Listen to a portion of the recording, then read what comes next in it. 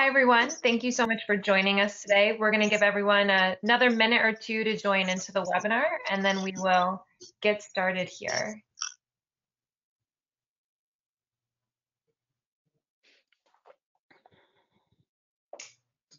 All right. Well, like I said, we'll go ahead and get started. Welcome, everyone, to our webinar, Pathways to Net Zero, a multidimensional approach to carbon neutrality. My name is Michelle Winters. I'm VP of Solutions at Gobi, and I'll be the moderator for today.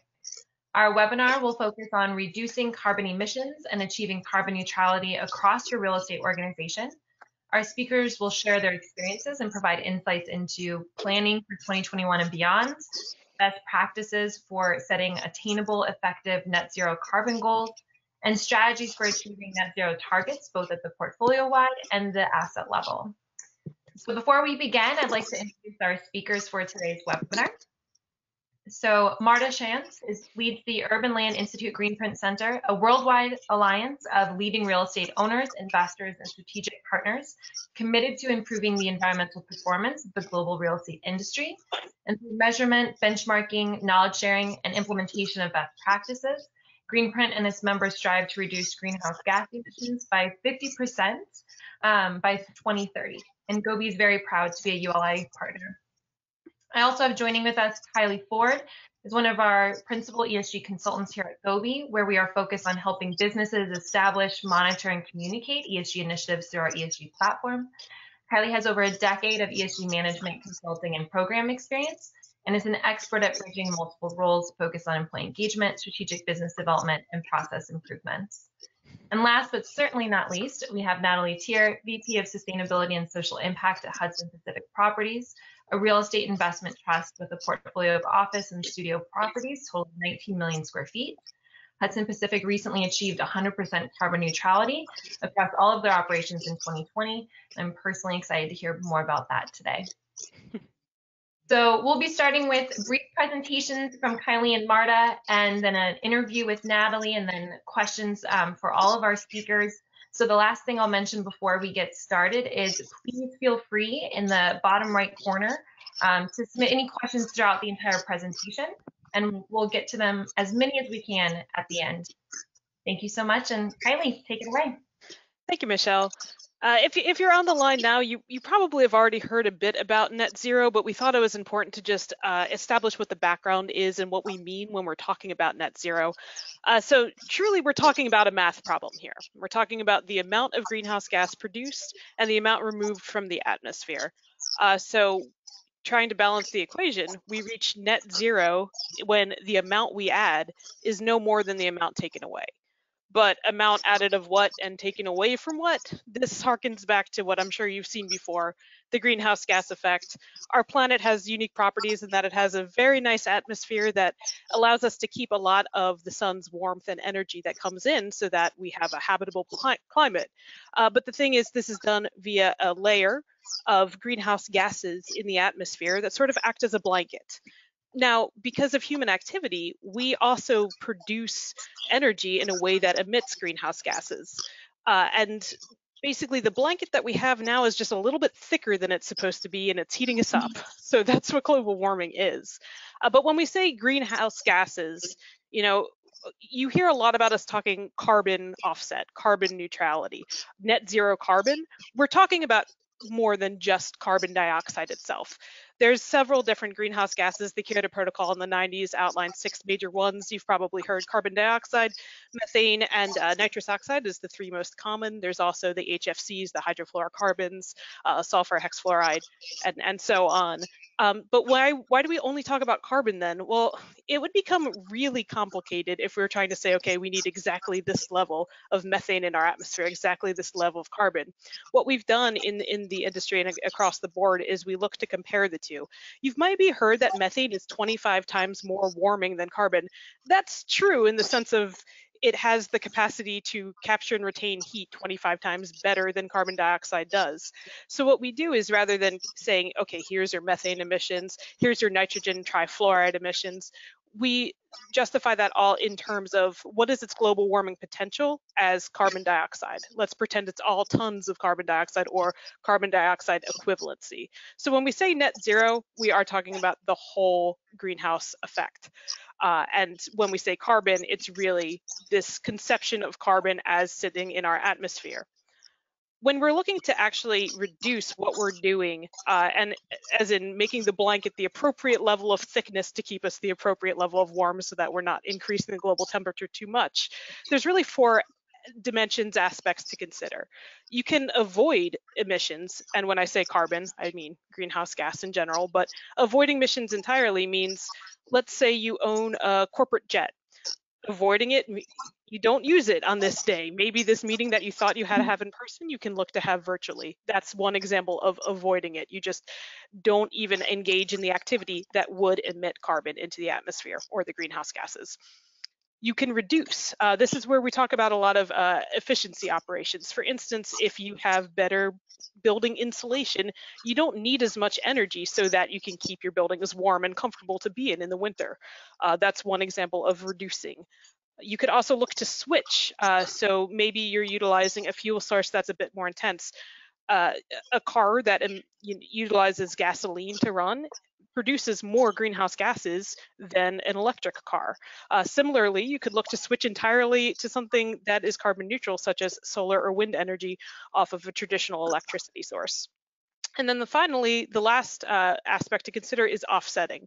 And this is really the case for emissions that cannot otherwise be reduced or avoided or switched in any way. Maybe your market doesn't support exactly what you want to do, or you don't have the capital funds to immediately get away from all of your emissions. What is offsetting? Well, it means that as you continue to produce emissions, you can purchase offset units that then cancel out these emissions. That is to say, your dollars fund projects that engage in activities that reduce the greenhouse gases in our atmosphere. So an example of a project that it might fund is efforts to restore forests or maybe fertilized soil efforts. These things act as carbon sinks. Like we know that trees eat carbon dioxide and breathe out oxygen, for instance. So that might be the type of project that your dollars are going towards. And there's some very complicated math behind it, understanding exactly what dollar contribution you would need to do to offset your level of emissions to equal out to what you're funding, but that's generally how offsets work. So that was very specific sciencey talk for what we even mean when we're saying carbon neutral. Why are we talking about it here, and what does it mean for your business? What we're seeing is that across the board, there is an increased interest from investors. It's not good enough anymore just to say, here's what our carbon footprint is. You have to now say, here's what we're doing about it. Here's what our ultimate goal is and what our vision is for reducing the carbon emissions. We're seeing this crop up too on voluntary ESG disclosure frameworks. Things like GRESB, UNPRI, there's questions that are not just about what is your usage, what are your emissions, but how do you assess climate risk and where do you see this going? What do your policies do to support your efforts? We're also in a changing regulatory environment, and we'll get to exactly why in just a second, but there's emerging legislation where you might be required to be reducing your carbon emissions, maybe at the municipal level, maybe at the national level. And then finally, we're seeing a competitive advantage. It's not just investors that are asking about your carbon neutral efforts. Tenants would prefer to lease in spaces that are carbon neutral. Even prospective employees would want to be joining companies that have made this part of their business strategy. So just drilling a bit into our changing regulatory environment, a lot of what is happening now harkens back to the Paris Climate Accord. It was an agreement in 2015 that was basically meant to be a binding international treaty on climate change. And it's been ratified in 188 countries as of November, with the US, of course, slated to rejoin the end of this month. And the idea behind the Paris Climate Accord is that we cannot allow the global temperature to rise more than 2 degrees Celsius over pre-industrial levels, with the real target being only a 1.5 degree increase. That is what we see as being necessary to prevent a lot of, the more disastrous things that you've probably heard about climate change: rising sea levels, disappearing countries entirely, water shortages, all that kind of stuff. So a growing number of countries have made a commitment onto the Paris Climate Accord. So EU ministers, for instance, have determined that they need to hit carbon neutrality by 2050 to make sure the goals of the Paris Climate Accord are realized. There's other countries too. We're not just talking about the European market. Japan has 2050 net zero goals. I think Canada has a legislation in draft form right now that's going to be targeting this. We're also seeing cities join the call. New York City, Boston, they also have net zero targets set for 2050. And then in addition, businesses are beginning to support on their own right. So businesses using Science-Based Targets Initiative, which again is centered around making sure we don't see a global temperature increase of more than 1.5 degrees Celsius, have used that to set the framework for their emissions reductions. So whether you're a business, you can see your activity actually impact and fall in line with the Paris Climate Accord. And just to show you an idea of the amount of steam that this has been gaining, we're seeing voluntary targets crop up more and more. None of these companies are required by regulation yet to be setting these, but we do see big player names and utility companies racing to declare net zero targets, particularly with that 2050 date as being the agreed upon crucial time period. So that was the very broad strokes of why we're here, why it's important. I'm now going to turn the microphone over to Marta, who's going to be discussing a little bit more about strategy and projects in particular. Wonderful. Thank you, Kylie, for setting up that excellent background on net zero. I think it's just the right place to have me talk a little bit more about net zero and specific for real estate. So again, my name is Marta Shantz. Great to be here today. I'm the Senior Vice President for ULI's Greenprint Center for Building Performance. And for those who aren't familiar, ULI, or the Urban Land Institute, is a global real estate industry group. We have over 45,000 members across the world with the mission of responsible use of land through creating and sustaining thriving communities. So naturally, green buildings fits into that quite nicely. And I lead ULI's research arm focusing on the business case for green buildings. We cover topics ranging from city and real estate climate policy to sustainable tenant fit outs to embodied carbon to net zero and everything in between. So here we can go to the next slide. Oh, I have control of that. And in addition to our research work, ULI Greenprint, as Michelle mentioned, includes a network, a community of practice with leading real estate owners, investors, and partners committed to reducing the impact of buildings on the environment with that 50% by 2030 reduction goal, and newly announced a net zero carbon operations by 2050. Just like Kylie was saying, another group attaching to that 2050 target date to align with what science is telling us. So we have over 45 real estate members who are a part of the Greenprint community of practice across the globe. And we also partner with data providers like Gobi to enable tracking and measurement and improvement towards the goals listed here. And so we work with our members on all sorts of wonky topics, and we take those best practices and promote them to the broader market. So on this next slide, I wanted to show some of our Greenprint members where we continue to grow, and you can see Natalie, your company is listed here, Hudson Pacific Properties. She's also speaking on the webinar, of course. Over the past 10 years since Greenprint has been founded, our members continue to find that reducing carbon, driving energy efficiency in their real estate portfolios, it just makes good business sense. The financials are sound. And so to date, toward that 50% by 2030 goal, year over year, our members have reduced 34%. So we are on track to meet it. And based on that, you know, that 50% by 2030 isn't enough. Based on where we're at today, what the market is telling us, we needed to raise the bar. And so we set that net zero goal for net zero carbon operations by 2050 for our collective portfolio. It's a longer term goal, and it continues to show how these sustainable changes can add value to properties. It aligns with the Paris Agreement, as Kylie was talking about, from the IPCC report to limit global warming to 1.5 degrees. Beyond just the fact that the time is now, I wanted to reinforce what Kylie was saying about why net zero is important. First and foremost, there's always that financial business case. You lower your operating expenses, lower your maintenance and repairs, increase your net operating income, and increase asset value. So at the building level alone, the financial business case is there. Additionally, though, investors are valuing this. Tenants are asking for it. There's a need for grid and energy reliability improvements and confidence. And also regulations are coming, whether it's, as Kylie was saying, at the municipal level or at the state or countrywide level. This is on your radar. So for risk avoidance and to be proactively preparing for what's coming for the real estate market, net zero is important to be thinking about. So we set this goal, this net zero by 2050 goal, and 11 of our members so far have publicly aligned with that goal. In total, they represent over $215 billion in assets under management, over 500 million square feet, almost 3,000 properties across 20 countries. So it's a big starting group, and we expect a lot of fast followers. Natalie, I figured I would tap your shoulder. Do you want to chime in on Hudson Pacific being a part of this? Yeah, it was funny. Right around this time that Marta was developing this call was exactly when we were finalizing our carbon neutrality.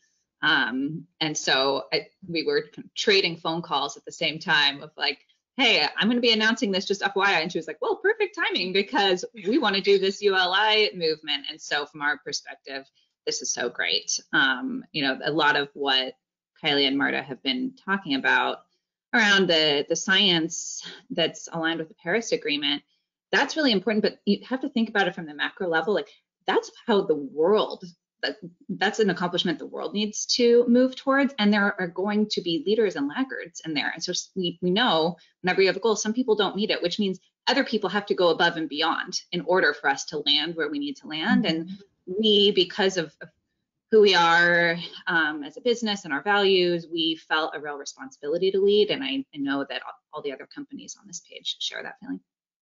Awesome. Thanks, Natalie. So when we think about achieving net zero, at first blush, it seems like this insurmountable, huge challenge. But when you break it up into its components, it's actually quite doable. And as Natalie, I'm sure we'll talk about, feasible as well in today's economic environment. First and foremost, when we think about a roadmap to portfolio-wide net zero carbon, energy efficiency. It is the most cost-effective solution for carbon reductions, and we stand by that. From there, we've moved to thinking about on-site renewable energy, so that it's immediately on-site and you have that direct value to offset the usage that you have, which Kylie was talking about with that definition of net zero. From there, we start thinking about green utility power and sourcing off-site renewables from the utility grid directly, while also electrifying buildings so that you don't have to rely on natural gas to skew your work there. And then we balance the remaining emissions with off-site renewables, renewable energy credits, and other carbon offsets. With that total, that's how ULI Greenprint is looking at net zero. However, we don't want to ignore the other facets that play into net zero and overall building emissions, like tenants. Tenants comprise well over half of any building's carbon emissions, and to ignore them forever is missing part of the problem. And so we know that tenants are important, and we continue to focus on that. And we also are thinking about embodied carbon, because the embodied emissions of building materials themselves and materials from fit outs throughout the life cycle of a building are also a significant portion of a building's life cycle carbon emissions. And so thinking about how the real estate community can eventually reduce those as well is part of our scope. Now, when we think about zero carbon and net zero for real estate specific, there are some tricky nuances. First off, tenants, right? In real estate, you don't occupy your buildings, you have tenants. And so there is that natural separation in terms of those operational boundaries. So when we're thinking about net zero, we calculate it in terms of what's under operational control of the owner. So definitely scope 1 and scope 2, that's under your control. So we don't include triple net tenants, for example, in our baseline definition. It's also tricky because in real estate, there are a number of acquisitions and dispositions that complicate your totals. And so when we think about what is net zero, at any point in time, depending on what the building makeup is of your portfolio, your totals could be different. So the way that we calculate it, and we do have that 2050 deadline, at any point in time, we look at if a building has been acquired, we give a 24-month grace period to get it before it gets included in the calculations, to give time for the new owner to spruce it up and get it a little more efficient, more carbon neutral. And for dispositions, as soon as their sale date hits, it's removed from the total. And that's how we're calculating that too. Additionally, this is an absolute goal. It's not like a certain percentage reduction. So no matter how much a portfolio grows or or reduces in size, we just want the tally to hit 0. We want to hit that 0, and that's what we're looking at. And then lastly, there is a bit of a chicken and egg situation when it comes to the greening of the grid. Do you wait and just assume that your utility grid will be all renewable and hats off to you? Or do you do the work early on, get your building prepared so it doesn't need as much energy in the first place and it can have lower carbon emissions overall? We say both is the answer. And so we encourage action on energy efficiency and renewables, no matter the grid quality across the portfolio. Real quickly, I wanted to give 2 examples from some of our Greenprint members who have done some great work on this. And the first is a single net zero building as opposed to a full portfolio. The property is called Boulder Commons. It's a 2-building multi-tenant office property in Boulder, Colorado. It has new construction and it is net zero. It has normal tenants. There's a hair salon in there. There's also a mission-driven nonprofit, but nonetheless, this is a multi-tenant net zero building, and it was done with only a 12% incremental cost to get to that net zero achievement. It has a number of off-the-shelf components like narrow floor plates, variable volume refrigerant system, composite steel structure, triple glazed windows, a good thermal envelope, LED lighting, and then it also has some really creative solutions like solar cladding. The bottom 2 photos here and even the one on top, you can see that on the side, there are all those kind of black looking items. Those are solar panels just on the side of the building, which Natalie has at one of her buildings as well. But doing the solar analysis and saving money by putting solar panels on the wall instead of siding, it actually changes the financials of the project. And additionally, there are some interesting creative solutions for tenants because it is a multi-tenant triple net building. Each tenant has to sign a green lease with a plug load allowance, where if they use more energy than they are committed to, they have to buy renewable energy credits to balance their totals out so that the building can stay true to its net zero goal. This is a commercial asset. It was developed on spec with only 1 tenant confirmed out of the whole. And we think we're going to see a lot more of this over time. And lastly, I wanted to talk about a portfolio example. Another one of our Greenprint members is Tower Companies. Here's just a sample of their many buildings. They've got about a little over 5 million square feet of mixed use commercial building types in the DC, Maryland, Virginia area. And back in 2010, their C-suite made a commitment to annually offset 100% of their commissions. That's scope 1, that's scope 2, and that's scope 3 travel. So it's a significant piece there. And they have not stopped there. They think they can do more. So they've been pushing on energy efficiency to make their buildings as efficient and reduce those carbon emissions on site. They've been adding on-site renewables to existing buildings where it makes sense with roof space. And they've been thinking about other ways to prioritize and deepen and be more aggressive on sustainability with buying local RECs as opposed to wind from Texas, to thinking about utility green power, exploring off-site PPAs and more. So they've been able to do this for the past 10 years, and I think we're going to be seeing a lot more companies drive on this as well. So with that, I'd love to pass it back to Michelle and Natalie to talk about what's going on at Hudson Pacific. Awesome. Thank you so much for that, Marta. That was really fantastic overview. And I think just for the time being, maybe, Chris, are you able to stop sharing your screen? We'll get our pictures up.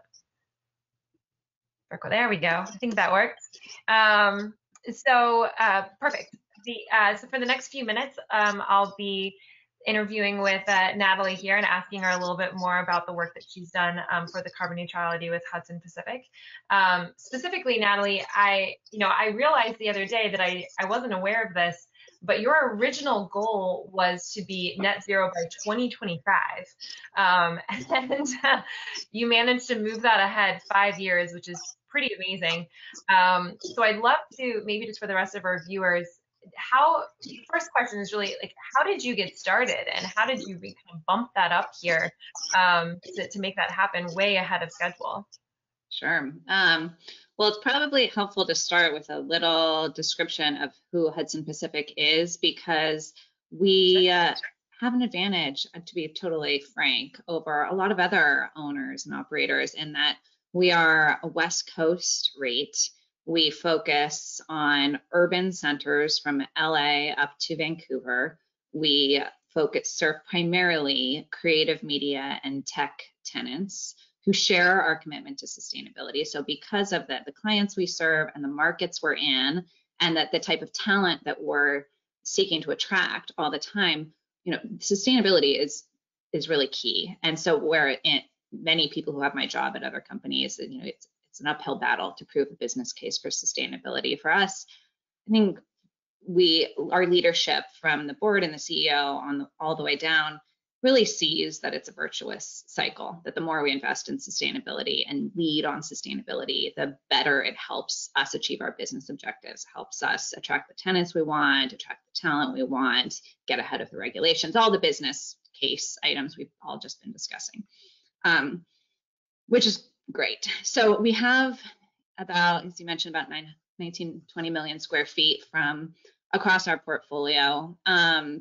We've been we've gone along the journey across that portfolio, the journey that Marta laid out, those 6 steps, and really the 4 that lead up to net zero carbon, and then 2 more. We're doing work in all of those, and we started with energy efficiency.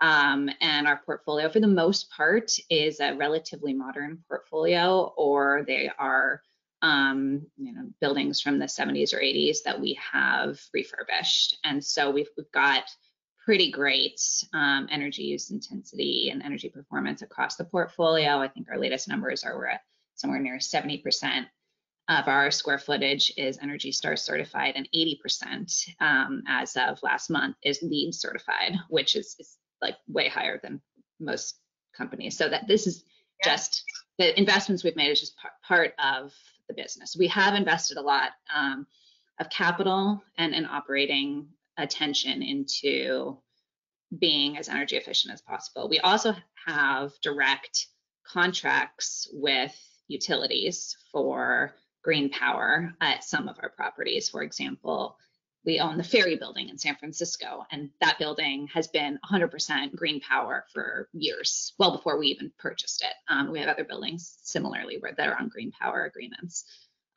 We do have on-site renewables at some of our, specifically in our LA portfolio, at several buildings there. But there was still a lot of room for improvement. And so what happened, that our real journey started about 2 years ago, when we said, we really want to start moving towards net zero. And the first thing we did was convert the entire portfolio. Anything that wasn't already on green power, we converted it to 100% renewable electricity by purchasing RECs, essentially, which are like renewable energy credits. Ours were from a wind farm in Texas. We did that in 2019. That brought our carbon footprint down by about 80%, because most of our emissions were scope 2. Then last year, and then we had a 5-year plan to tackle the other 20%, which is all from natural gas. And the large focus on electrification, which can't happen overnight. It's going to take time. But then, frankly, what happened is the wildfires in California, where we're headquartered, we're getting that. It was a truly personal wake-up call for a lot of us and our leadership team. And then COVID. And we realized that to keep our buildings safe, we were going to have to run the HVAC systems longer and harder than we ever had before. We upgraded all of our filters. We're trying to pull in outside air, which means you have to, do more conditioning. And we were like, well, now we've converted to renewable electricity. We've made this big investment. We have this plan for our carbon emissions to keep going down over time. But what happens if our energy use skyrockets? We can't have our carbon footprint go up. Like, that's just a non-starter. So we said, let's just pull that strategy forward. Let's just get there faster. And so the way we did that, because the only way to get there really quickly is through offsets, is we purchased carbon offsets from a landfill gas to energy project. We can go into details about why we chose that project, but we liked it for a number of reasons. It was certified by BCS, which is the leading certification program. It was from North America, so we knew it was a high quality project. It was a recent vintage year. We felt good about that. And it was landfill gas, meaning it was natural gas based emissions, which aligned with our objective to offset our natural gas emissions. So we closed that deal. That brought us to net zero, which I feel really excited about. But frankly, it would feel like it's just it is a really big milestone, and we do want to celebrate it, but there's so much work still in front of us, so much more that we still want to do. That's a bit about how we got to where we are. I mean, it's really interesting too and we've talked about this on a previous webinar recently, but just the impacts that COVID has had, I felt like in terms of just putting more of a tangible, real life example of the impact that ESG can have positively from a business standpoint, and that it has brought to light, more of the S than the G, but also to your point with some of the other natural disaster components that did happen this year, like the Australia fires. We're still in 2020. It's crazy in my mind. That seems like 5 years ago, but there's still the E side as well. So that's really interesting perspective on that front. I'd be curious to know too on, you mentioned there's still like so much that you want to do. What are those next steps? Like, what are your key things for 2021, we'll say, since you're already ahead of your 2025 goal? What's the next year or two look like in this journey?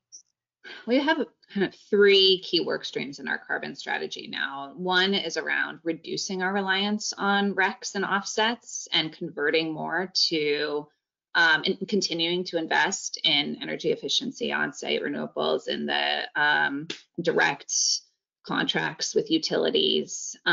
We are working to set a science-based SBTI-aligned target that will essentially reflect our goal on how to reduce our greenhouse gas emissions before you take RECs and offsets into account. So we're really focused on how do we tackle those absolute emissions, and the technical terms are location-based emissions, not our market-based emissions. Mm-hmm.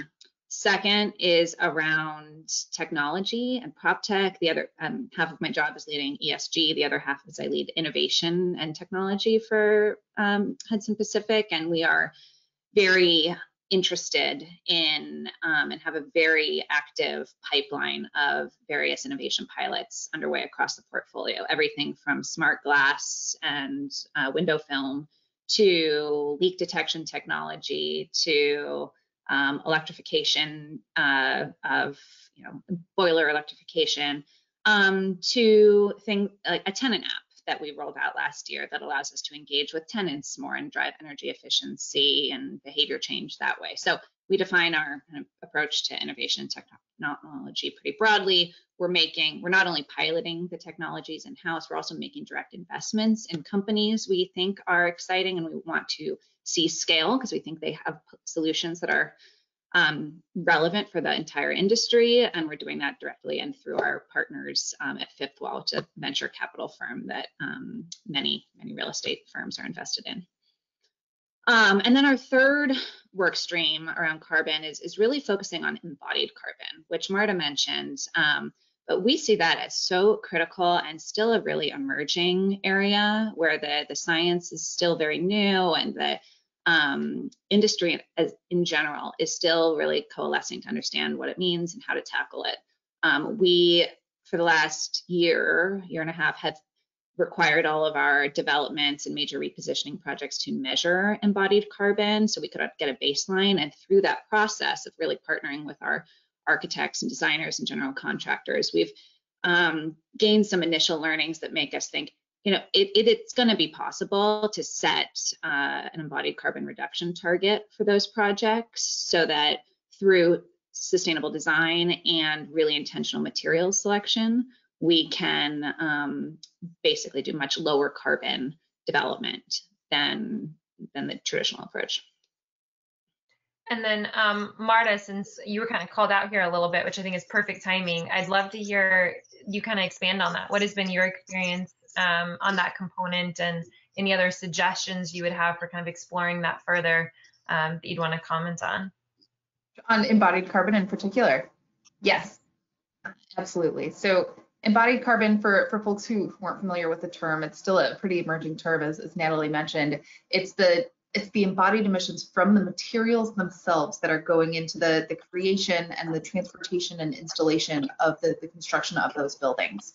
So that's steel and concrete are the two biggest offenders when it comes to embodied carbon of materials. And so there are some really creative and low cost ways to address that, whether it's using recycled steel, thinking about green or low carbon concrete.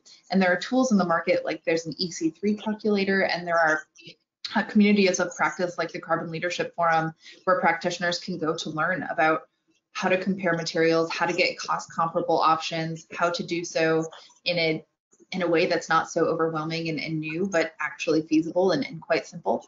And so we're following that as well. Our Greenprint Center put out a report on embodied carbon just last year. I'm going to plug it now because Michelle, you brought this up. ULI.org/embodied carbon. There's a public report on how real estate can make the business case for reducing that in their building materials. So we continue to see some opportunity there, and it's going to be very interesting as we think about benchmarking. It's one topic that's very new to think about how to calculate the overall embodied carbon of development and of any building. So as folks currently benchmark their operational emissions through energy, waste, water, and the like, I think we're going to see more and more embodied carbon of building materials being benchmarked too, which data providers I'm sure are preparing for. Yeah. Takes it to a whole nother level. I'm on board. Well, fantastic. So I'm going to kind of circle back a little bit too, and just in generalities of kind of each of you and what we've seen in really best practices or lessons learned. Is there anything, if you were to go back and do it again, you might approach slightly differently, or something for those that are just getting started that are listening to the call that you might recommend? And maybe Natalie, I'll let you start, and I'd love to hear too from Kylie and Marta as well. I guess reflecting back, there are so many technical considerations to take into account at every step along the journey.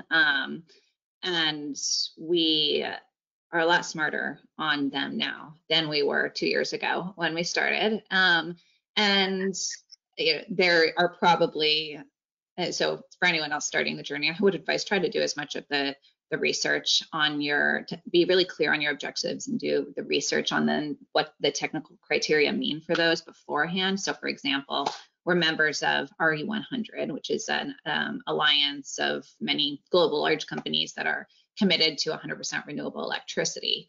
The technical criteria to comply with that commitment that we hold dearly and we want to meet is actually really different than the criteria to reach net zero carbon. We use Ernst & Young, our financial auditors, to audit our carbon figures, and so we work closely with them on that accounting process. And so as an example is, to reach net zero carbon under the greenhouse gas protocol, you can take credit for the green electricity that is already on the grid. So for example, in a place like Vancouver, where 97% of the electricity on the grid is carbon free, our greenhouse gas emissions are relatively light. However, under RE100, you cannot take credit for green electricity that is already on the grid. So we needed to purchase RECs to meet the RE100 criteria, even though it really didn't help us on our carbon journey. So which was fine. We were able to do all of that no problem, but that wasn't immediately apparent to me, at least at the beginning of the journey. That was something I learned along the way. There are countless other examples of ways that of things I learned along the way that I probably should have known up front. Yeah, when we think about the definition of net zero, it's one of those complicating questions that there is no perfect answer to. Everyone has a slightly different definition, and what I've settled on is that that's okay. We are all working in the same direction. We are all striving to reduce our carbon emissions, become more energy efficient, reduce our impact on the environment. And if everyone has a slightly different definition, but is moving in the same direction, that's what matters most. So whether it's the World Green Building Council definition, our Greenprint definition, ASHRAE is coming up with a new 228 standard, any of those are great. And that's something to keep in mind. Totally. And our approach is just to try to be as transparent as possible. And we publish our definitions and our numbers, and in our CR report, and we disclose through CDP, and we just, we're not trying to mislead anyone, and we're trying to do the best we can. And you can't meet all of the definitions at once. So the best you can do is kind of pick your lane and then be open and honest about it. Absolutely. And the thing I specifically learned, I mean, that I thought was even more prevalent in our conversation today is that there's really like no singular path to achieving it either. And it's kind of a combination of different components that it will get pulled together. And Marta, to your point of that's okay. Like the goal is to get there. It is better to kind of keep the needle moving forward. So couldn't agree more. And Kylie, anything to kind of add from your end as well on that side? Yeah, I mean, I think just building off what Natalie was saying about show your work, show your math, I think that's the most important part. One of the biggest stumbling blocks, honestly, is determining what your carbon footprint is. What's your direct footprint? What's your indirect footprint? It can be complicated to be talking through financial control, operational control. I've worked with clients where I have to get into the question of, okay, who actually sets the number on the thermostat in this particular building space, so that we know whether that's can be calculated. So my advice is really just try and get your arms around that first, determine what your scope is of your full inventory. And then from there, you can begin even just measuring, okay, if we change this one project, what's that result in the carbon?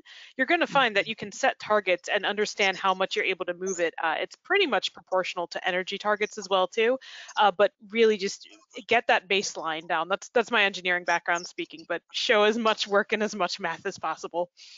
And just to also, you brought up a point that is near and dear to my heart, and for anyone on the line who's interested in understanding what companies are doing and is looking at the math and reading the footnotes, that is such a key point to look at, because many landlords, I mean, there is discretion depending on the financial or operational control approach you take when doing the accounting. You can include tenant emissions in your scope 1 and 2 numbers, or you cannot. You can push them into scope 3. That is a huge, like many orders of magnitude difference. We include them. We feel that, like, look, we don't control the thermostat and the tenant space, but we control the building. We control the core infrastructure. It's our responsibility. And so we felt like it was important to be more conservative. We took those emissions on, which make our numbers look bigger. It means there's more emissions for us to manage, but we feel pretty strongly that that's the right thing to do. But that's not necessarily something that all landlords will do going forward. So as we see more and more moving to net zero, that's going to be a really important thing to pay attention to. The other thing I would love, go ahead, Michelle. No, go ahead, Marta. I would love to add in that, just getting started is so important. You were asking Michelle, what do you do? It's never too late to get started on a net zero journey and to join the leaders who are already on that path. The thing that holds some folks back is cost. They think, oh, buying all those offsets, it must be exorbitantly expensive. It's actually not that bad. Natalie, do you want to talk about that from Hudson Pacific's perspective, or can you? Yeah, we don't release our actual numbers publicly, but what I will say is I was shocked at the range of numbers available in offsets, and so there are some you can purchase that are really expensive. There are also others you can purchase that are a fraction of the price, and frankly are the same quality, if not better, depending on what you value. So a lot of the reforestation projects, for example, which is really great. I would love to support reforestation, but most of them are happening in other countries where your insight into the quality of the project and permanence is more questionable, as opposed to American-based, North American projects, which are often tend to be a lot cheaper. So yeah, it's definitely worth looking into the pricing. There's ways to do it pretty cheaply. Natalie, you're going to get a couple emails, I feel like, after this, like, all right, give me the inside information on the table. we used 3 Degrees to help us with that deal, and I highly recommend them. They were really easy. They got us a lot of quotes and helped us through that process. Awesome. Fantastic. And the only other comment I was going to make too is, the other thing that I think is really beneficial, Natalie, for you and your company is that because you're on the West Coast, you also have additional accessibility to that tenant data that you can then compare against too, which I think has been beneficial. And I do think too, just in the growth that we're having of making that tenant data more accessible through additional benchmarking ordinances, it all kind of falls in line so that you can do those calculations more effectively. So I just thought that was another nice, like, West Coast, like, you guys are lucky in that perspective, but there's other ways too for those that aren't all on the West Side. I mean, the tower company's example Marta gave was a great one, although they have benchmarking too in most of their jurisdictions. But yeah, and the nice thing is, like I said, hopefully we're seeing benchmarking is really increasing. Utility providers are getting that aggregate data more readily accessible. So it's all going hand in hand for multiple benefits. So I was going to comment really quickly, and then actually we're somehow getting close in the time. So I'm going to find some of the key questions that we started to get here. Marta, there was a question specifically for you, and I'm going to read it for the first time out loud. So hopefully I do so appropriately. But it was saying that this specific company, which is an urban mixed-use real estate developer and manager, conducted comparisons between natural gas and electric heating. In terms of first and operating costs, we find that natural gas comes out ahead. What are some arguments, strategies to support a switch to electricity under these circumstances? If you could comment on that. That was a pretty good question. Would love to. Electrification is something that my team is looking at. We'll be putting a report on it in the first half of the year, so keep an eye out for that.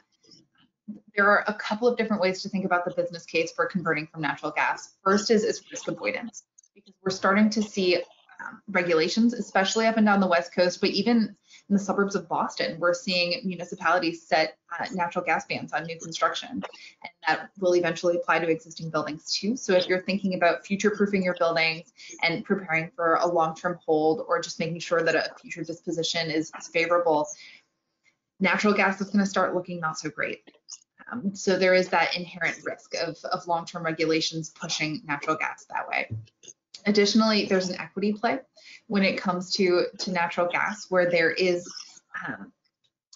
there's health concerns, right? Now, burning of fuel on a property has poorer air quality than an all-electric building. And so if you think about those value pieces, having healthier space with fewer literal burn natural gas on site, there's benefit there as well. Additionally, when we think about just the overall challenges with natural gas heating versus electric heating, luckily there have been some great technology advances, where even though natural gas is incredibly cheap, electric heating is so efficient that it's starting to prove out where it's becoming more comparable. And so those technology advances are proving out really nicely with heat pumps and the like. And then I could keep rambling about electrification. I'm curious if Kylie or Natalie, you want to add anything into that. No, I mean, I think you really hit the nail on the head in terms of the direction regulation is moving.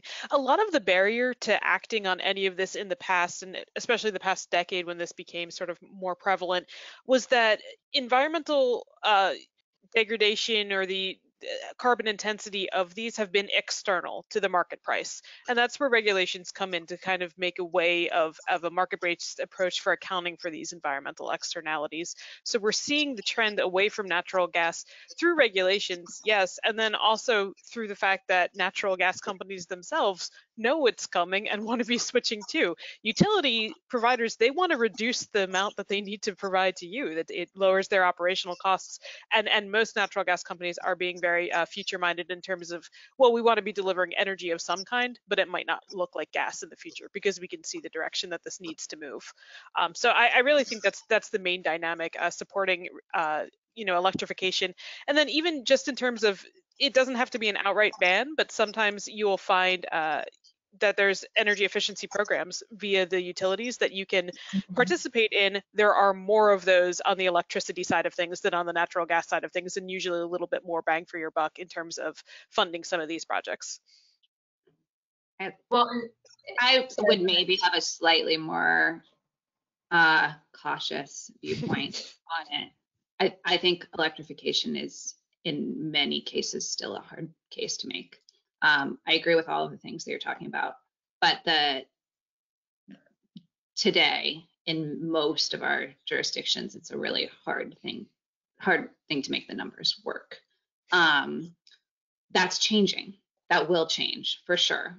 But it's going to be long road. So I agree with the comment that was submitted. I think it's a really challenging topic.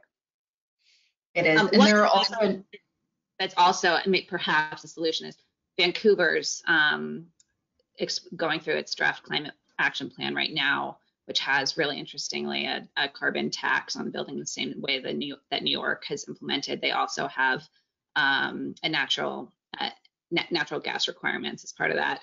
But they do, in the draft plan, they are allowing for clean gas, essentially, that their utility is ramping up on, and the pricing for that is going down. So that the answer may not necessarily be 100% electrification. There are perhaps options to reduce absolute Scope 1 emissions that, there's a hybrid approach to get there. Scientifically, there is that drive to, if we completely want to offsite energy usage in buildings with clean renewable power, technically you can really only do that with electricity. The natural gas heating doesn't have a renewable energy coming into a building to address that. We could get into nuances of clean gas, but that is a small market right now. Yeah, but it's, so when we think about the technology, Marta, as opposed to electrified today, it's a really important bridge to get there. Yeah. And we're seeing a lot of barriers. I mean, a lot of restaurant tenants aren't ready to switch away from their gas top stoves. A lot of multifamily or condo owners aren't ready to get rid of their gas fireplaces or their gas stoves either.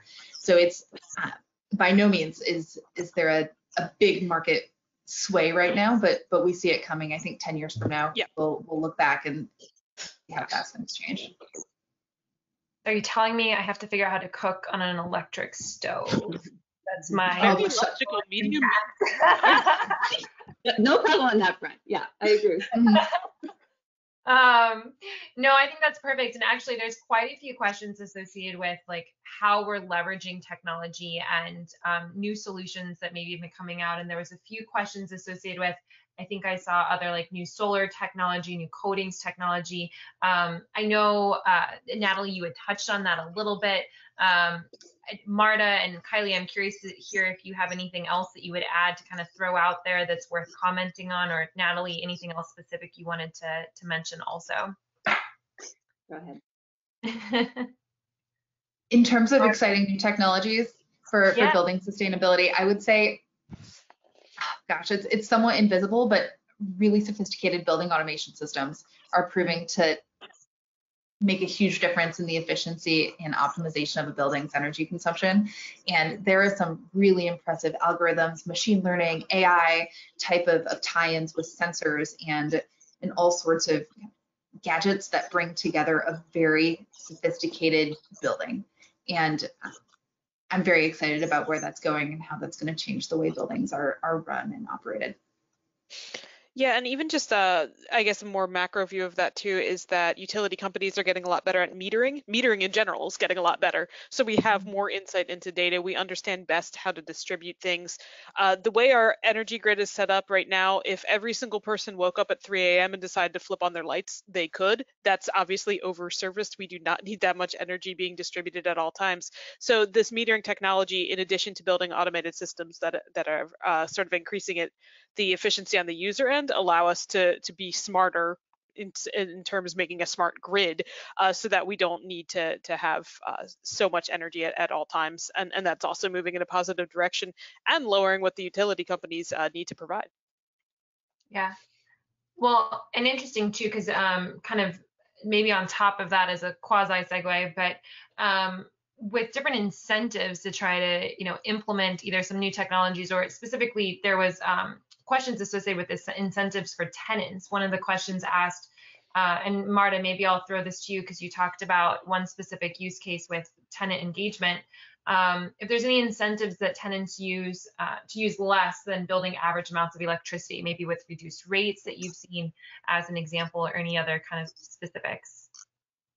From what I've seen on utility incentives with tenants, if the tenant is the name on the utility bill, they get the incentive dollars. So a lot of times tenants don't necessarily realize that, and there's an opportunity for the owner tenant to have some sort of cost share for improvements in their space in a way that benefits both parties. So that's one thing that can be helpful. Otherwise, when it comes to encouraging tenants and incentivizing them to reduce their usage and have behavioral change. I'm actually going to pass it to Natalie since she mentioned the app that Hudson Pacific passed. Do you want to talk about that? Yeah, that's been really fun, actually. So last year we rolled out a mobile app across all of our entire multi-tenant portfolio, where you can download the app and you can see all of the amenities at your building, and you can get notifications for the health and safety protocols that we're putting in place due to the pandemic. That's really why we actually accelerated our rollout, was due to health concerns. You can get push notifications also for safety. So for example, when there were really large protests outside our properties last summer, right after the George Floyd murders, we were sending push notifications letting people know this gate is closed, that gate is open, there's extra security over here, we're closing early. So we use it for all sorts of different ways, but it's proven to be a really great tool for sustainability as well. So we've done things like secure deals with a rec provider, a consumer-facing rec provider, and they agreed to give $30 off the first month of a rec contract with anybody who signed up through us. And so we promoted that through the app, and so people have been able to convert their homes to renewable electricity based on the incentive that we've been able to broker for them. We've sent tips about, zero waste and waste sorting and composting, and things that are general and also very specific to the building. So it's a very fun way to engage people, and especially critical right now when most of our people are not actually in the office. We have to engage them virtually. It's a whole new way of engagement, that's for sure. Yeah. Well, I know we're getting close to the end of time. There was one other question that I actually thought was really interesting that I wanted to throw out there. It's a little bit switch in mindset. And Kylie, maybe I'll throw it over to you because you talked about it a little bit. But someone had mentioned, is it true that no country is meeting the Paris Agreement goals at this time? And can we expect them to in the future? So kind of a sad statement, but maybe there's something positive we can end with it on, be encouraging to get it ahead here.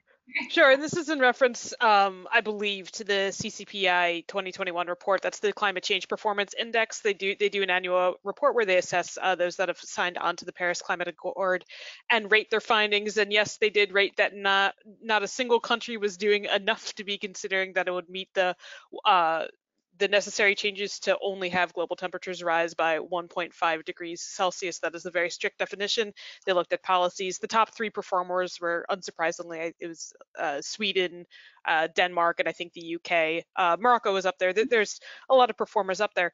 And yeah, that sounds a little dire, but at the same time, over half of the countries that they surveyed had a reduction in emissions, so things are moving in the right direction. What they're really trying to make sure is that there's robust policies behind it, less on the greenwashing, that there's more scrutiny. And we already are seeing actions on the country level to help support some of that. So the EU, for instance, has new ESG disclosures that are going to be required. That's the kind of thing to make sure performance is moving in the right direction.